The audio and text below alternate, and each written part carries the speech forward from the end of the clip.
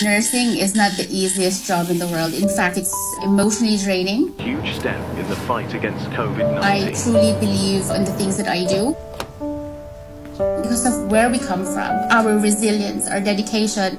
A Filipino nurse administers the first COVID-19 vaccine, and her name is May Possums. I gave my best and my heart. I am May. I am the Philippines. You know, in my life, I had the chance to travel around the world, visit many countries in Europe and Asia, and in every country, I could meet and see overseas Filipino workers. And it's interesting because I would recognize them not just by the race, but the way they take their job. They treat it professionally. You know, they have passion to it. They will always give you a smile. They will be friendly.